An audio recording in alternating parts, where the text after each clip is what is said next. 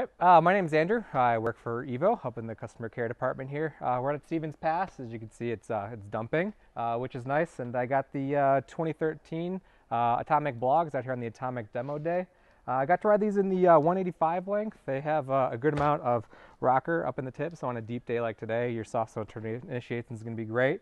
When you're getting back on the hard pack, camber underneath the foot here really helps kind of hold you in the turns. I thought it was a really great ski. Tails are pretty soft, tips are a little bit more firmer. Great ski to just kind of get all around the mountain. It's got some sweet new graphics this year. I got the new Atomic bindings on them as well. I thought it handled really well. Handled the Pacific Northwest crud or the mashed potatoes like a charm. It ate them right up, and definitely recommend this ski for somebody who's looking for a one ski quiver.